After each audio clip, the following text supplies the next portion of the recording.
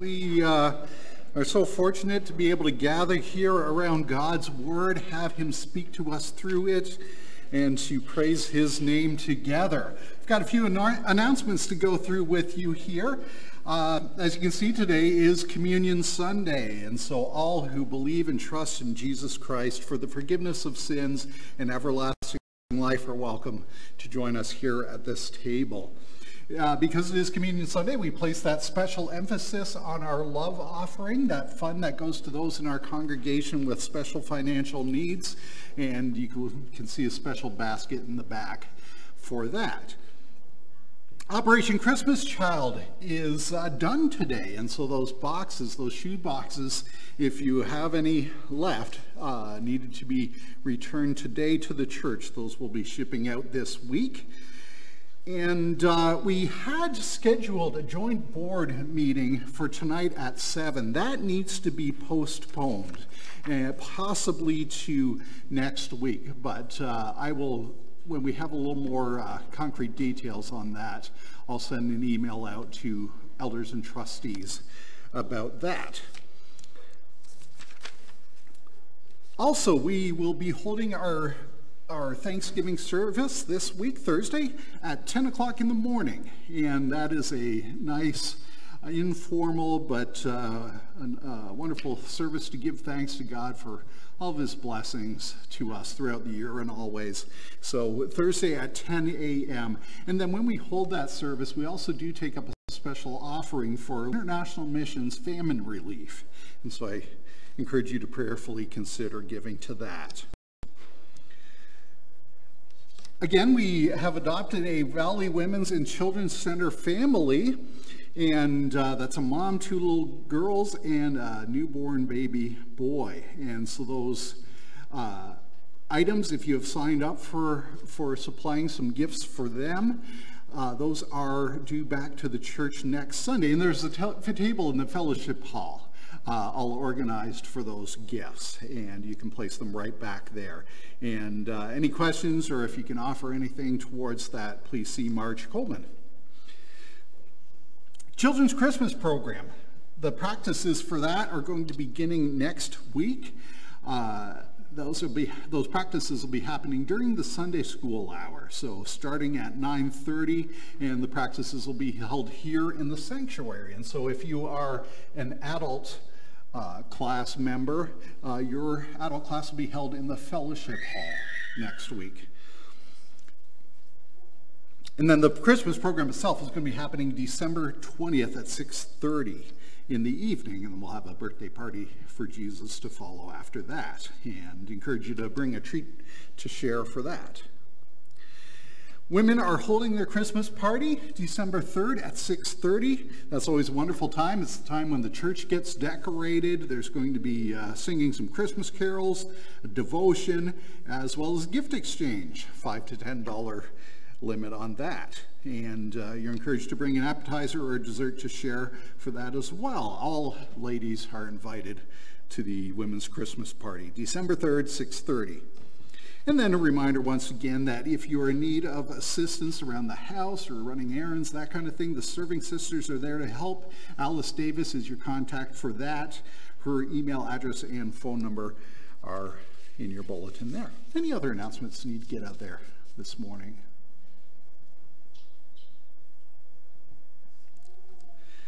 Very good. Well, in that case, I will invite you to look with me to our call to worship, which today comes from Psalm 95, verses 1 through 4. And you can see that in your bulletin there or up on the screen here. But let's read Psalm 95, 1 through 4 out loud together. Oh, come, let us sing for joy to the Lord. Let us shout joyfully to the rock of our salvation. Let us come before His presence with thanksgiving. Let us shout joyfully to Him with psalms. For the Lord is a great God and a great King above all gods, in whose hand also the depths of the earth, the peaks of the mountains are His also. Amen. Praise God for that. Let's sing our songs to Him this time, starting with hymn number 36. Hymn number 36 is Now Thank We All Our God. Would you please rise as we sing this hymn together?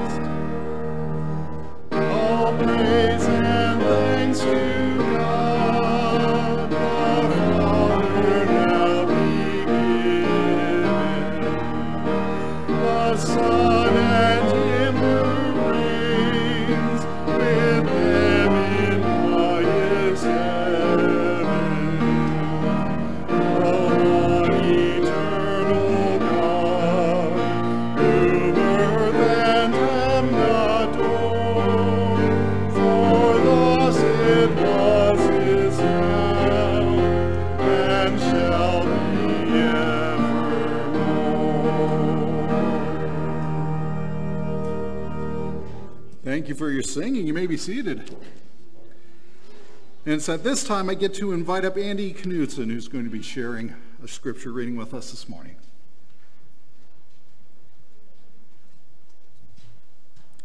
Good morning. I'll be reading most of 1 Chronicles 16. And it's always right to be thankful for what God has done for us. But with our 50th anniversary celebration last week, Communion Sunday today, and Thanksgiving later this week, I wanted to read this song of thanksgiving that David wrote when the Ark of the Covenant was brought to Jerusalem. So 1 Chronicles 16:1. And they brought in the Ark of God and set it inside the tent that David had pitched for it, and they offered burnt offerings and peace offerings before God.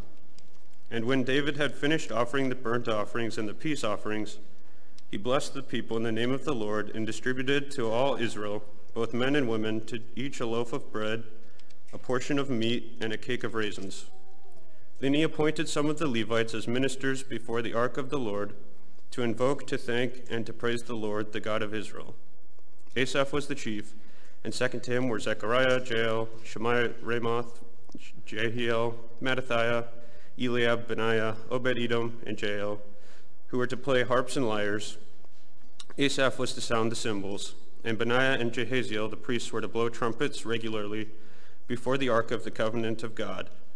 Then on that day, David first appointed that thanksgiving be sung to the Lord by Asaph and his brothers. Oh, give thanks to the Lord, call upon his name, make known his deeds among the peoples. Sing to him, sing praises to him, tell of all his wondrous works. Glory in his holy name. Let the hearts of those who seek the Lord rejoice. Seek the Lord and his strength. Seek his presence continually. Remember the wondrous works that he has done, his miracles and the judgments he uttered. O offspring of Israel his servant, children of Jacob his chosen ones. He is the Lord our God. His judgments are in all the earth. Remember his covenant forever, the word that he commanded for 1,000 generations, the covenant that he made with Abraham, his sworn promise to Isaac, which he confirmed to Jacob as a statute, to Israel as an everlasting covenant, saying, "To you I will give the land of Canaan as your portion for an inheritance." When you were few in number, of little account and sojourners in it, wandering from nation to nation, from one kingdom to another people, he allowed no one to oppress them. He rebuked kings on their account, saying, "Touch not my anointed ones, do my prophets no harm." Sing to the Lord, all the earth. Tell of his salvation from day to day. Declare his glory among the nations, his marvelous works among all the peoples. For great is the Lord and greatly to be praised, and he is to be feared above all gods. For all the gods of the peoples are worthless idols, but the Lord made the heavens. Splendor and majesty are before him, strength and joy are in his place. Ascribe to the Lord, O families of the peoples, ascribe to the Lord glory and strength. Ascribe to the Lord the glory due his name, bring an offering.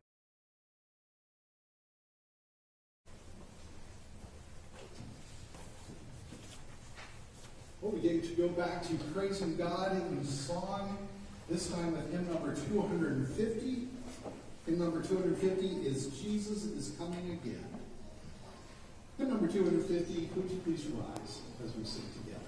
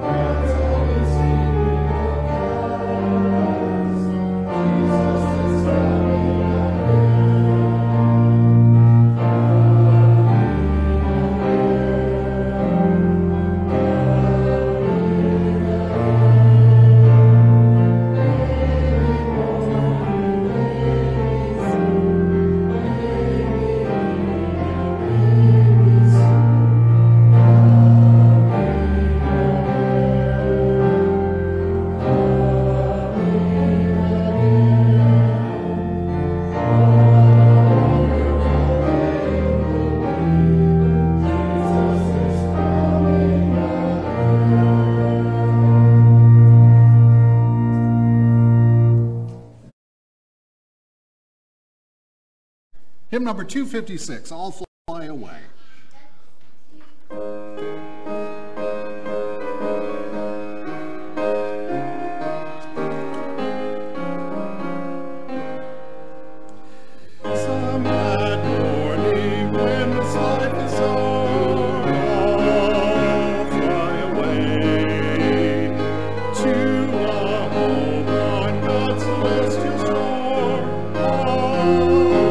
Fly away.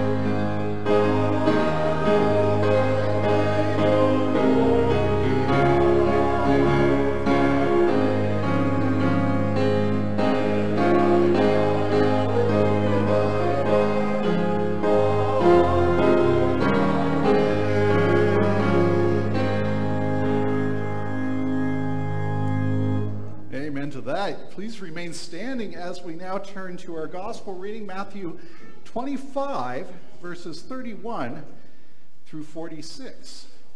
And once again, I'll give you a moment to find that in your own Bibles, if you're following along there. Matthew 25, 31 through 46.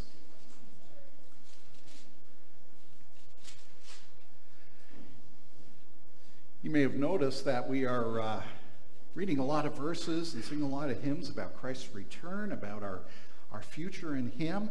That is because we're in the last Sunday of the church year. Next Sunday starts Advent. And so that focus has shifted to the work yet to be done by Christ in restoring all things to him. And so we come to a place here where Jesus is wrapping up his answer to the disciples when they're asking, when will this be, and what will the signs be when these things occur? And so Jesus gives us a bit of information on that. Matthew 25, 31 through 46, reading in Jesus' name. But when the Son of Man comes in his glory and all the angels with him, then he will sit on his glorious throne. All the nations will be gathered before him, and he will separate them from one another, as the shepherd separates the sheep from the goats. And he will put the sheep on his right and the goats on his left.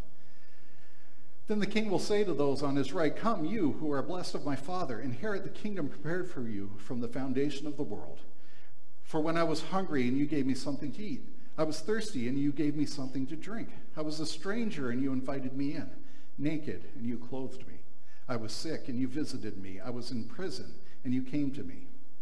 Then the righteous will answer him, "Lord, when did we see you hungry and feed you, or thirsty and give you something to drink? And when did we see you a stranger and invite you in, or naked and clothe you? When did we see you sick or in prison and come to you?" The king will answer and say to them, "Truly I say to you, to the extent that you did it to one of these brothers of mine, even to the least of them, you did it to me." Then he will also say to those on his left, "Depart from me, accursed ones, into the eternal fire which has been prepared for the devil and his angels. For I was hungry, and you gave me nothing to eat. I was thirsty, and you gave me nothing to drink. I was a stranger, and you did not invite me in. Naked, and you did not clothe me. Sick and in prison, and you did not visit me." Then they themselves will answer, "Lord, when did we see you hungry or thirsty or a stranger or naked or sick or in prison, and did not take care of you?"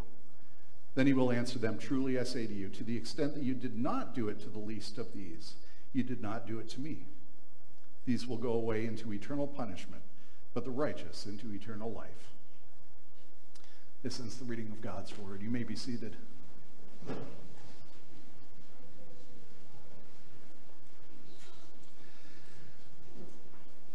So the doctrine of justification by faith is the doctrine that we must preach consistently, constantly. I practically beat it into the confirmation students I have. It's that doctrine which, of course, is said that the church stands or falls. And it's our battle cry that we've got to uphold above all things. That we are justified, that we are made not guilty before Christ's judgment throne by faith in Christ alone.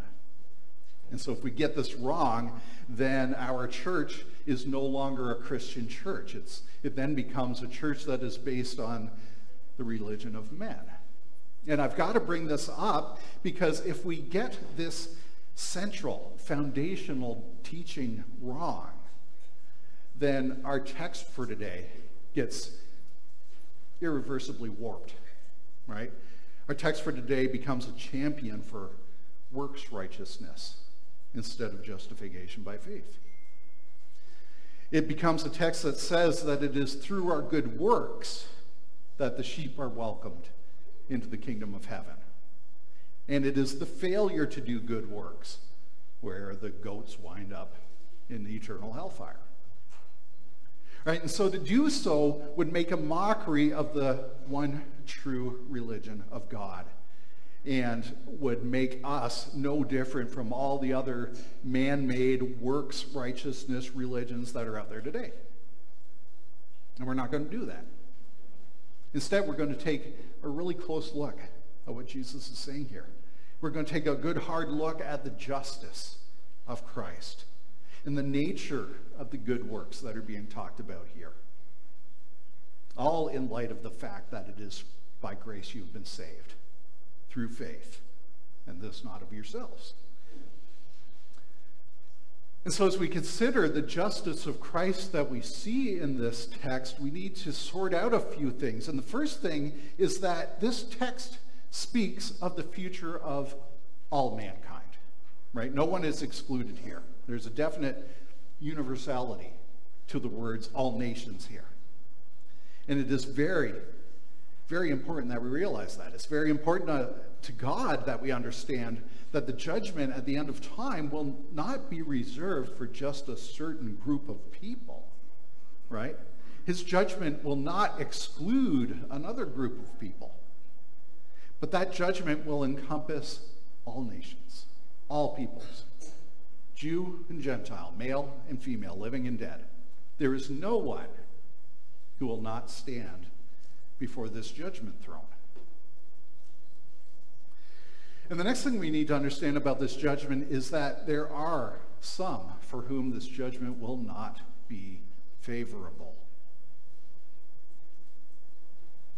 For others, the judgment will be. But for some, this judgment is going to be terrible. And we need to lay that down because that's an unpopular notion today, unfortunately. It's an unpopular notion because, first, some don't want to believe that at the end there will be goats, right? We want to believe that in the end, everyone is going to be saved, that there will be no one who goes to hell. And as attractive as a thought as that may be, and as much as it tempts us to soothe our consciences with such things, to believe this is to deny the truth of God's word. There are sheep and goats here. The first are judged righteous, and they're welcomed into God's heavenly kingdom. The second are judged evil and sentenced to eternal punishment. Jesus Christ, the rightful king on his rightful throne, will dispense royal grace and favor with one hand and dispense perfect justice with the other. And to believe otherwise places you in dire danger of finding yourself on Christ's left hand on that day. And what's more, there's a distinct absence of a third class here, right? We don't have sheep, goats, and, say, camels. There's no third option. See, it's another invention around us. You probably have heard that perhaps those who have never heard the gospel, or those whose faith was misplaced but who lived good lives, just believed in a different God, will enter into some kind of place of pity where they're not damned, but maybe they're not in the kingdom of heaven either. Scripture does not allow for such a thing. Right here we are told that on no uncertain terms that this judgment will be either or, one or the other. Either at the right hand of Christ or at the left hand of Christ. And if you're not in one, you're in the other. Now, taking a step aside for a moment here, doesn't that truth create in us a real sense of urgency as we consider the mission that Christ's church is on? See, the focus on our text here is not evangelism, bringing the word of God out into the world and sharing the gospel. But how can you not consider the importance and the gravity of this mission that Christ's church is on? Now that we're armed with the knowledge that there are those around you who are hurtling head first towards Christ's left hand of judgment. But back to it. Now that we know how Christ's judgment is going to occur, we need to sort out the reason for that judgment. In other words, is this judgment just? Is he right in judging the world this way? And in order to determine whether the judgment is just, we need to look at the facts of the case, the evidence that is presented here in this courtroom.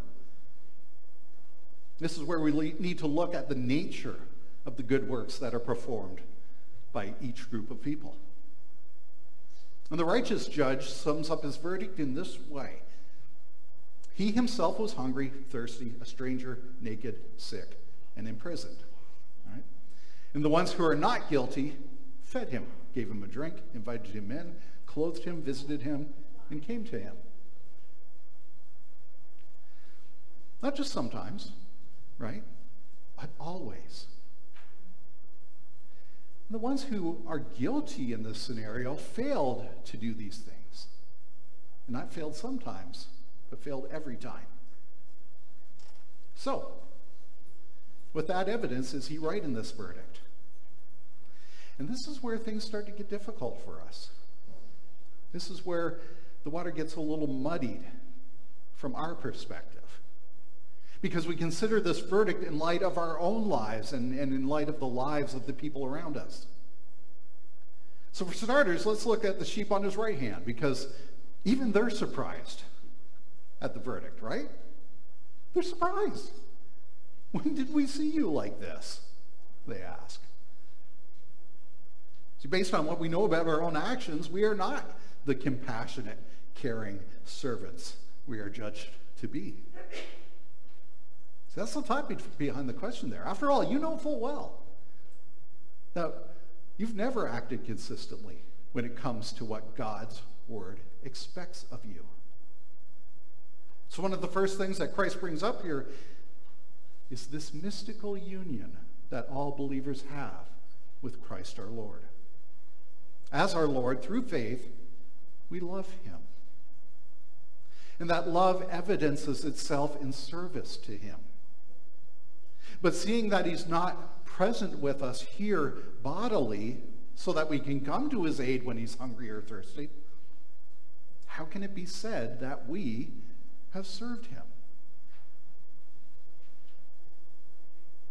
Well, remember first that before we loved him, he loved us. Let's start there. And his love for us was a perfect love, and it still is a perfect love. Whatever misfortunes happen to us can be said to have happened to him because of this great love he has for us. He is truly in us, and we are in him because of this love. And so as we suffer these things, he suffers these things. It's like a parent looking at their child falling down, scraping their knee. We feel bad for them. We feel for them, right? It happens to them, but it seems to happen for us so much more with Christ. And so every time you serve one of your brothers or sisters in Christ, it is true that you are serving Christ himself. We have a unity with him that is spoken of in such a way that we are his body. And so as we serve each other and love each other, we are serving and loving Christ himself. But that's only a part of the picture. Okay, so we've had opportunities to serve Christ himself by serving our Christian brothers and sisters. And we've probably all acted on those opportunities at one point or another. But there's a huge gap between the things that we were able to accomplish and the things we ought to have accomplished. We have not loved Christ with our whole hearts, and therefore we have not loved and served each other with our whole hearts. We know this to be a fact. All of us have failed to act completely selflessly when it comes to serving and aiding our Christian brothers and sisters. And so if we know this to be true, is Christ's judgment of us right? Is it just? How can he say that we have served him perfectly and deserve his kingdom? And it's on that question where, again, we stand or fall based on the doctrine of justification by faith. Because if we get that wrong, then there are only two possible ways of viewing Christ's not guilty verdict here. Either he is not just, and he is simply overlooking our failures in order to come up with this favorable verdict, or he is just. And precious few will enter on the basis of their perfect good works. And just in case you're wondering, by precious few, I mean none. Because there is no one. All have sinned and fall short of the glory of God. However, neither of these unjust possibilities are possible because of what Scripture teaches us about being justified by faith. It is faith alone that makes Christ's judgment here favorable. And that is because by faith we are justified.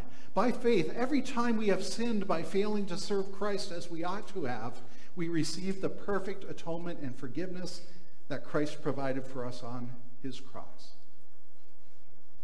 By faith, we stand before Christ's judgment throne, having had all the sins of failing to serve our brethren removed from us. Completely removed.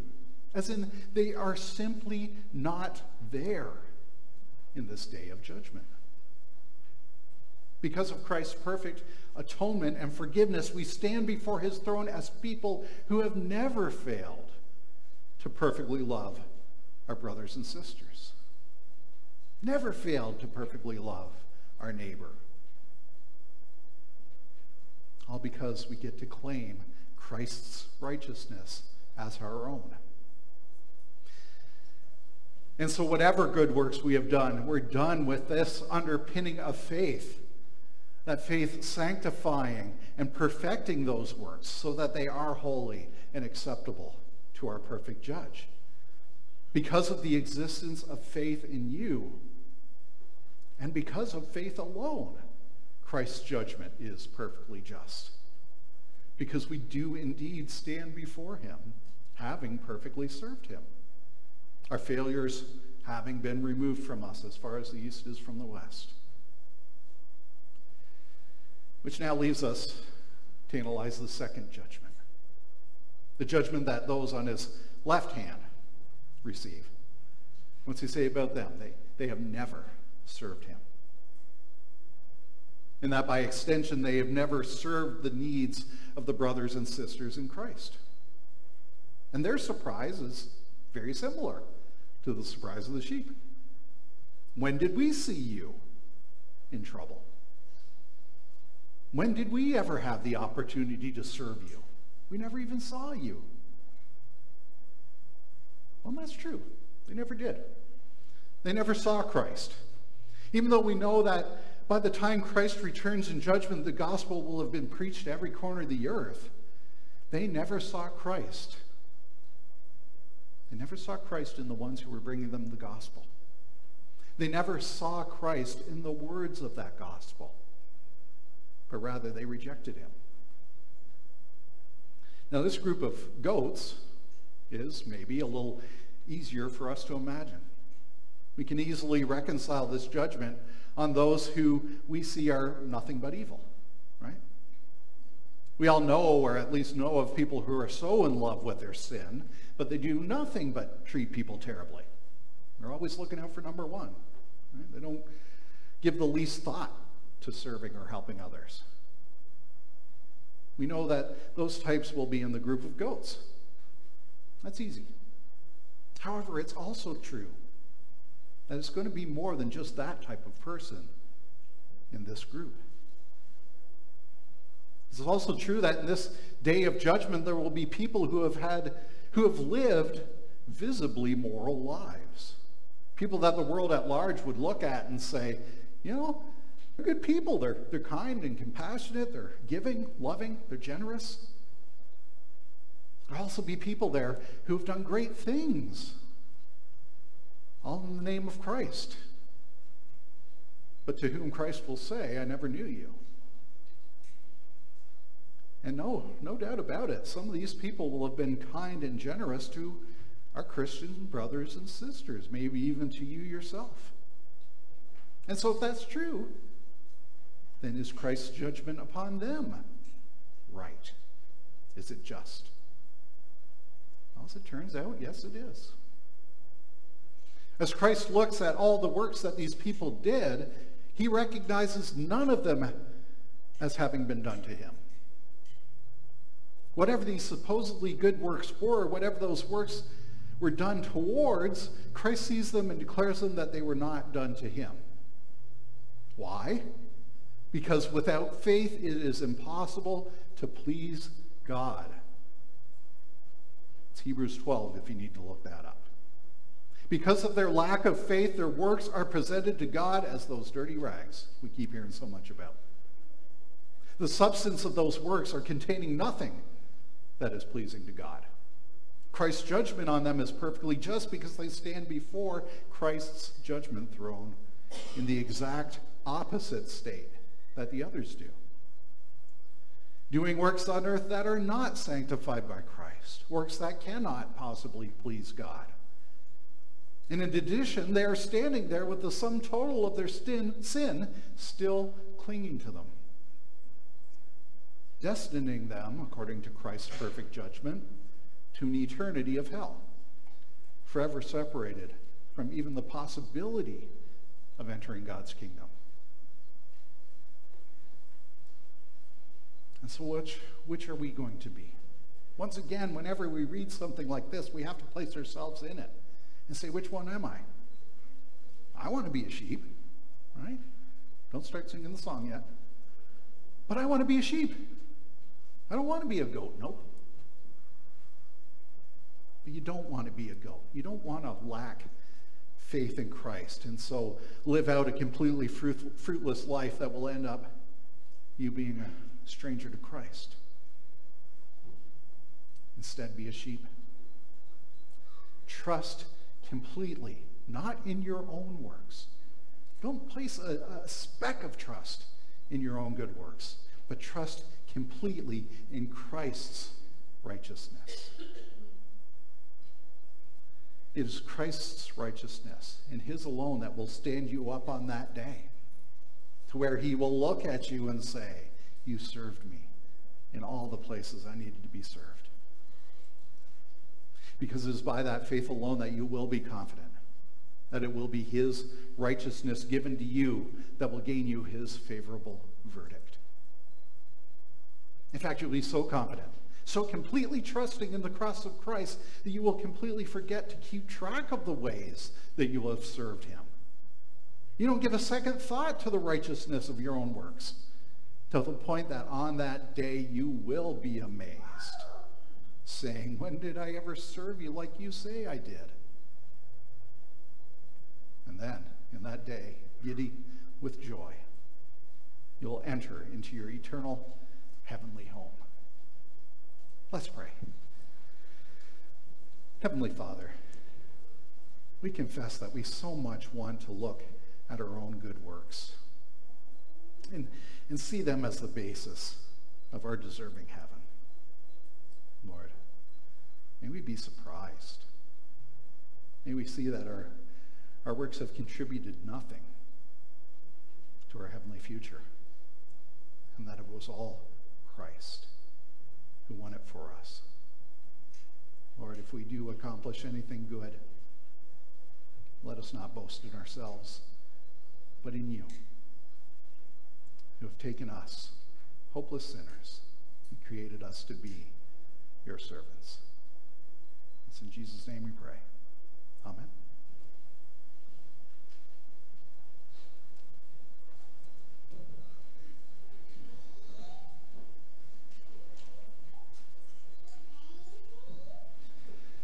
All right, before we go to the Lord's Supper, we turn now to hymn number 478, Abide With Me. Hymn number 478. Would you please rise as we sing together? Oh,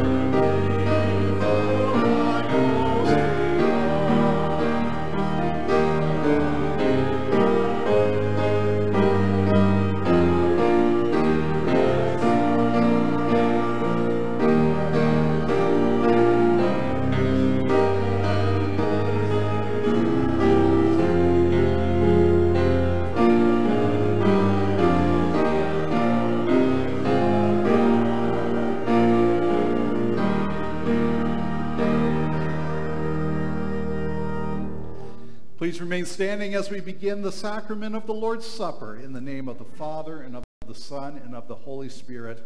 Amen. Let's now hear the gracious invitation of our Lord given to us in the Holy Scriptures, where from Matthew 11:28 we read, "Come to me, all you who are weary and burdened, and I will give you rest." And from John 3:16 and 17, "For God so loved the world that he gave his one and only Son, that whoever believes in him shall not perish, but have eternal life. For God did not send his Son into the world to condemn the world, but to save the world through him." Now let us confess together our faith as it is expressed in the Apostles' Creed. And you can find that in the front of your hymnals or on the screen. I believe in God the Father Almighty, maker of heaven and earth. I believe in Jesus Christ, his only Son, our Lord, who was conceived by the Holy Spirit, born of the Virgin Mary, suffered under Pontius Pilate, was crucified, dead, and buried. He descended into hell. The third day he rose again from the dead. He ascended into heaven and is seated at the right hand of God the Father Almighty, from whence he shall come to judge the living and the dead. I believe in the Holy Spirit, the holy Christian Church, the communion of saints, the forgiveness of sins, the resurrection of the body, and the life everlasting. Amen. 1 Corinthians 11:28 encourages us to examine ourselves before partaking of the body and blood of Christ. In the Spirit, let us now take time to confess our sins and receive the absolution that is promised us in Scripture. Let us pray. Almighty God, to whom all hearts are open, all desires are known, and from whom no secrets are hid, cleanse the thoughts of our hearts by the inspiration of your Holy Spirit, that we may perfectly love you and worthily magnify your holy name. Through Jesus Christ our Lord. Amen. If we say we have no sin, we deceive ourselves, and the truth is not in us. But if we confess our sins, God, who is faithful and just, will forgive our sins and cleanse us from all unrighteousness. Most merciful God, we confess that we are in bondage to sin and cannot free ourselves. We have sinned against you in thought, word, and deed, by what we have done and by what we have left undone. We have not loved you with our whole heart. We have not loved our neighbors as ourselves. For the sake of your Son, Jesus Christ, have mercy on us. Forgive us, renew us, and lead us, so that we may delight in your will and walk in your ways, to the glory of your holy name. Amen. In the mercy of Almighty God, Jesus Christ was given to die for us, and for his sake, God forgives us all our sins. To those who believe in Jesus Christ, he gives the power to become the children of God and bestows on them the Holy Spirit. May the Lord, who has begun this good work in us, bring it to completion in the day of our Lord Jesus Christ. You may be seated.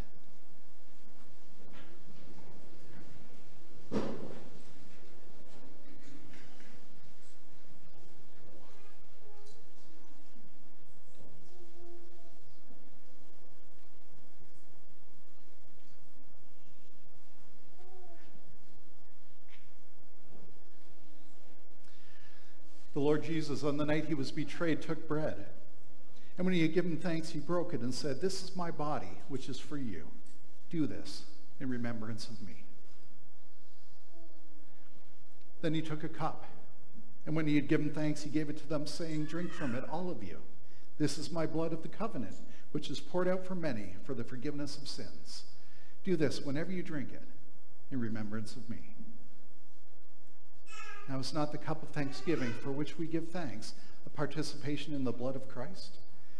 And is not the bread that we break a participation in the body of Christ?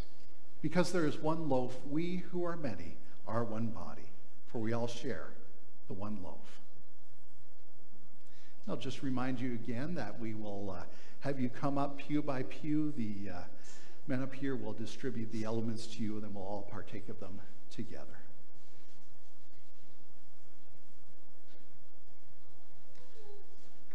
This is the body of our Lord Jesus Christ. This is the body of our Lord Jesus Christ. This is the blood of our Lord Jesus Christ.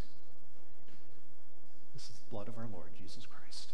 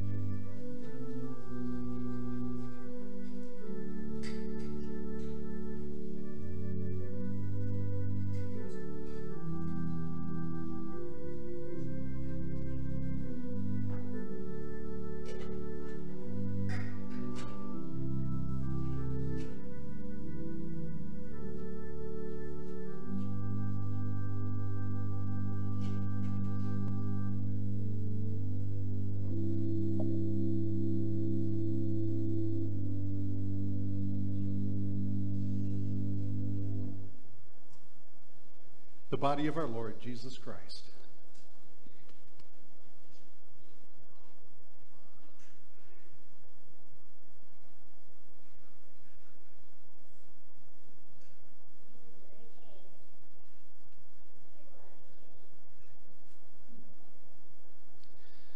The blood of our Lord Jesus Christ.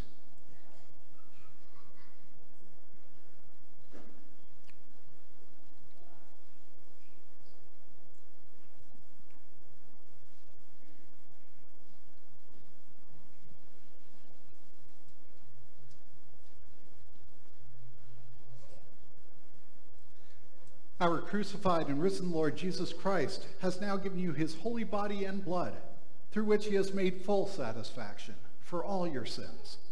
May he strengthen and preserve you in true faith unto everlasting life. For whenever you eat this bread and you drink this cup, you proclaim the Lord's death until he comes. And now let us pray together the prayer that our Lord has taught us to pray. Our Father, who art in heaven, hallowed be thy name. Thy kingdom come, thy will be done, on earth as it is in heaven. Give us this day our daily bread, and forgive us our trespasses, as we forgive those who trespass against us. And lead us not into temptation, but deliver us from evil. For thine is the kingdom, and the power, and the glory, forever and ever. Amen. Thank you.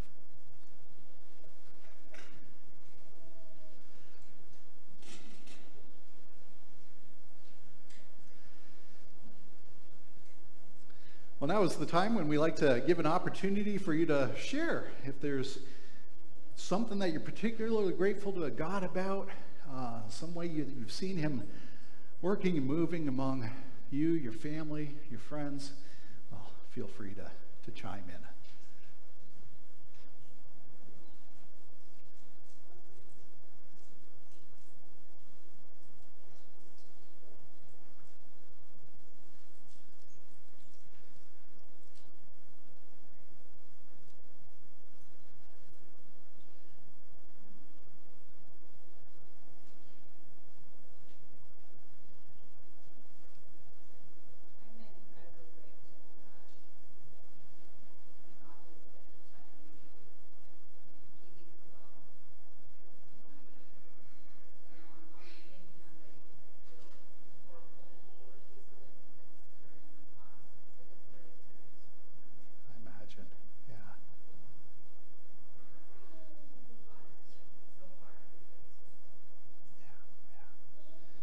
Praise God. He has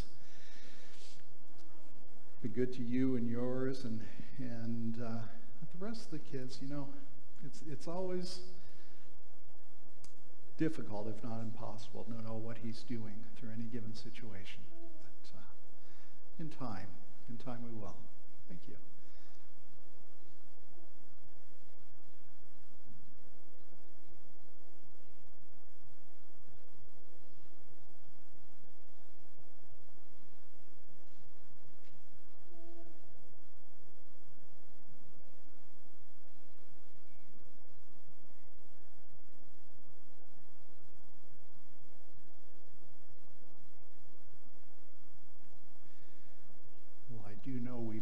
Hit noon, and so I won't make the awkward silence go on any longer than I need to.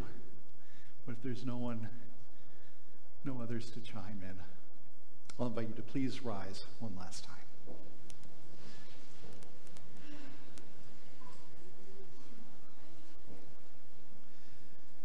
Receive this benediction. May the grace of the Lord Jesus Christ and the love of God and the fellowship of the Holy Spirit be with you all now and forevermore. Amen.